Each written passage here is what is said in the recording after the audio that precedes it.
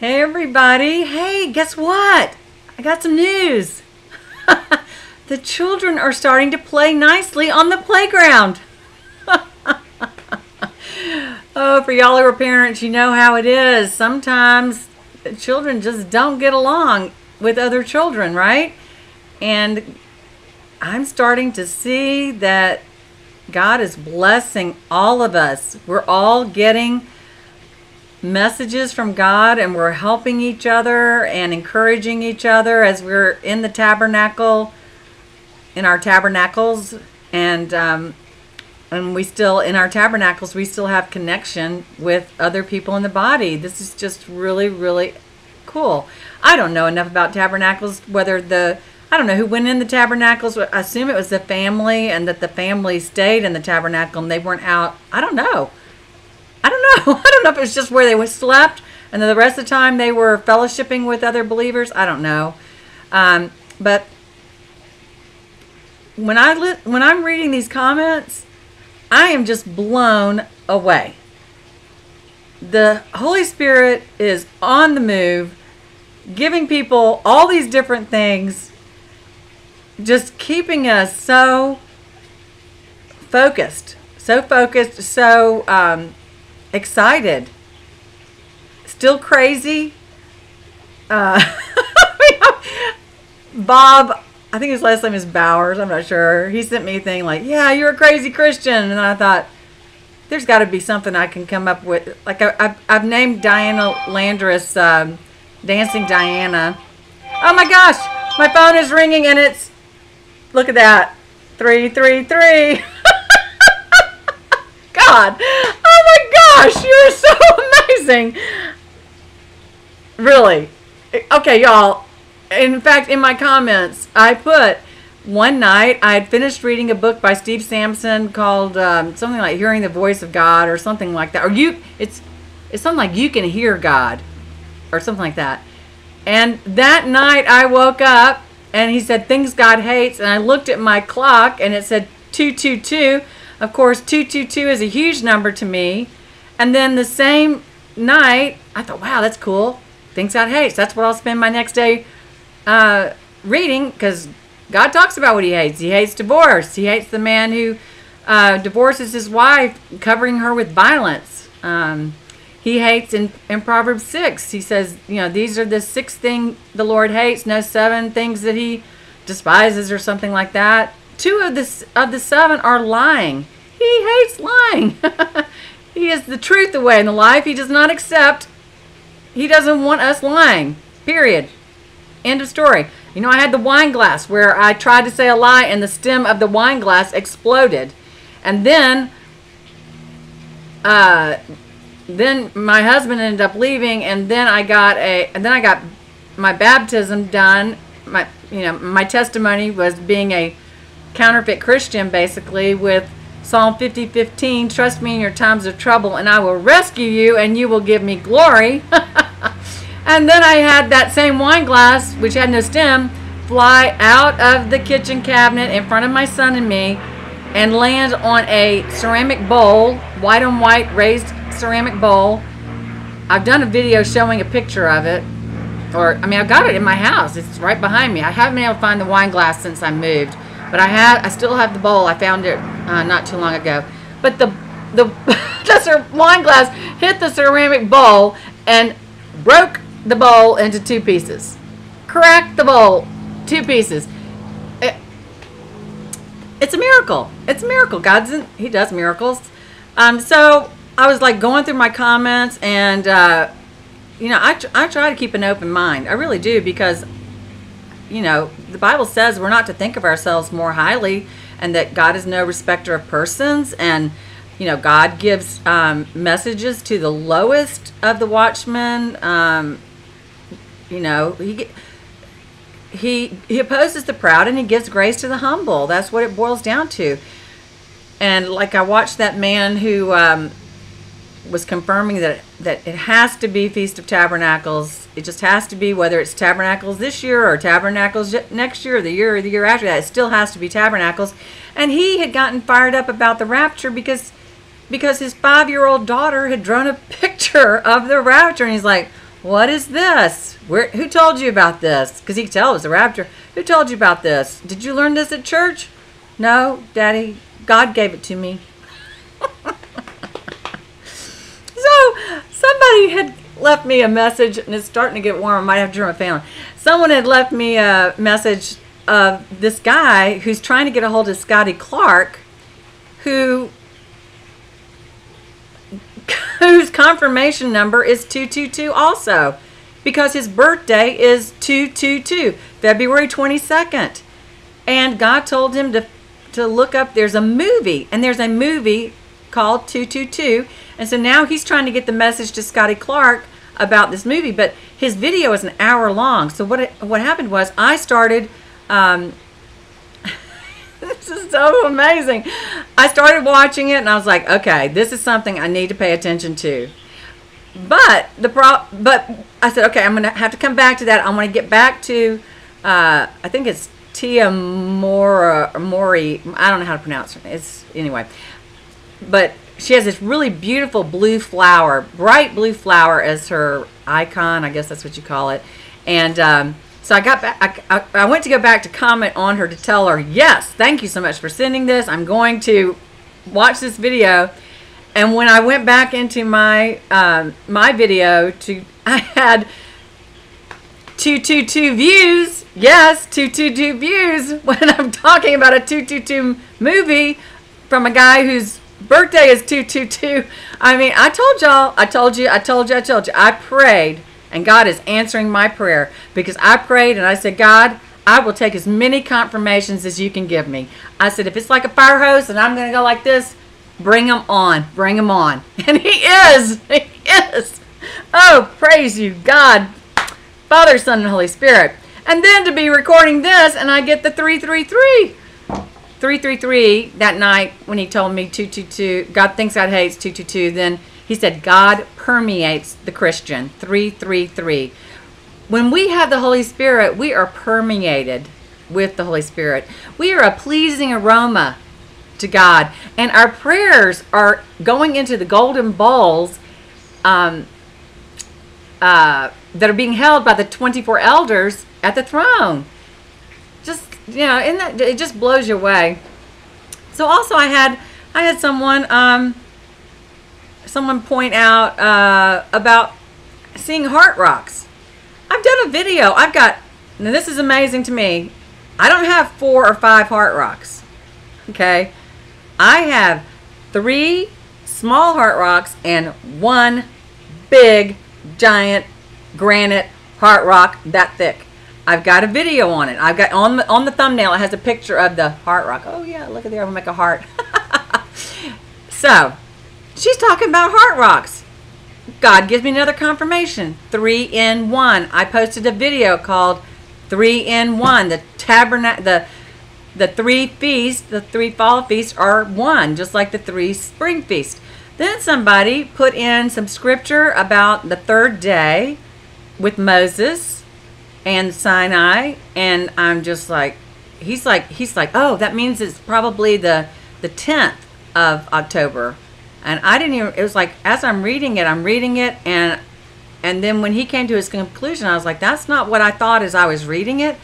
I thought about the possibility of, and I wrote it out. So I haven't spent time with God. I haven't asked him this. This is just me thinking. I thought about the 3 days being, just as we say that Jesus rose on the 3rd day, right? It was not 3 24-hour periods. It was death on the 1st day, which was Passover, in the grave on the 2nd day, which was unleavened bread, and resurrection on the 3rd day, which was the morning after the Sabbath, which was Sunday. So if you took those same numbers and applied them to the beginning of Tabernacles, and you want to find out what the 3rd day is, I'm thinking I've got another high watch time, because it could be that if it's represented that way, we would have Tabernacles beginning, then the next day is the quiet day, if you want to say, and then the next day would would actually be the morning of the Jewish Sabbath. You know, the Sabbath starts at night, the night before, but the Jewish Sabbath morning, Jesus is the bright morning star, would be this Saturday morning, October 7th. 7, huge number. Okay, then we have the possibility of it being October 5th plus 3 days. 5 plus 3 is 8. That brings us to Sunday morning, the 8th, right? I think I got this right. Sunday morning, the 8th. 5 plus 3. 5 is grace. 3 is Trinity. 8 is the number of Jesus. And also, the 8 is the number of tabernacles. No joke. If you go into a numbers book and you're looking up what the meanings of different numbers, one of the meanings of 8 is Feast of Tabernacles. It's the only feast that lasts for this length of time. Plus, we have all the symbolism of, you know, we're going to be tabernacling, and that Jesus, when he came down, he was God with us. He was tabernacling with us. I mean, this stuff is really, I'm so excited, and I just can't hide it. Y'all, thank you so much for listening. Thank you so much for asking God, you know, to give you information. A shout out to Shar. You know, I have had a few people on here. They're like, I really want, I know that I know God, and he speaks to me in this way. Say for instance, he speaks to me with songs. Obviously, he speaks to me with songs, and he speaks to a lot of people with songs. But then it's just like layer upon layer on the different ways. I think I said Larry Kreider has a book on the 30 different ways that God speaks. He is speaking all the time, but you have to be able to tune in. And Shar, her teaching, it was like her video came up while I was writing out the description, I think, in one of the videos, and I was like, oh, that's what these people, you know, I've done a teaching and I've taught people about how to hear from God. That's been something I've done pretty consistently for 12 years. I don't care if you think I'm crazy that I hear from God. Let me tell you, he does speak, and you can hear from him. I've had pastors, oh no, God doesn't speak to me that way. I'm like, how do you preach? How do you preach if God is not speaking to you? No, they're like, no, I never heard from God. You know, I read my Bible. I'm like, whoa, where is the anointing there, right? Where's the anointing? You're just putting out words. You're reading scripture. Not that you're reading very much. If you know who if you know who I'm talking about, very big pastor in Atlanta, Georgia. You know, it's like this much scripture. Like, even sometimes he's even done sermons where he's like, I'm not going to speak any scripture to you today. It's a huge seeker church. What is the script? What are the scriptures? Why would a seeker friendly pastor not use the scriptures? What does our Jesus look like right now? He is the Jesus in Revelation 19. He's on a white horse. He's got faithful and true down his thigh. He's got eyes that are like flame, hair white as wool, and he's got a big, gigantic, double-edged sword coming out of his mouth. That's not how you typically want to think of your groom. But don't you want your groom to be a warrior who has victory? Yes. And his victory comes through the Word of God. He is the Word of God made flesh, John 1. Can you believe that same preacher who says he doesn't hear from God and he doesn't use Scripture to talk to his seeker-friendly people? Someone said, Terry, you're being too hard on him. Give him another chance. I said, okay, I will. I was there for 6 years. I heard all the false teaching coming out of his mouth, and the lemmings and oh my goodness, the people who think hyper grace, sin all you want, just keep on sinning. It just is all great, you know. Everything's forgiven. No repentance, no holiness, no sanctification. That's not the gospel. It just plain isn't. So somebody said, hey, give him another chance. His name is Andy Stanley.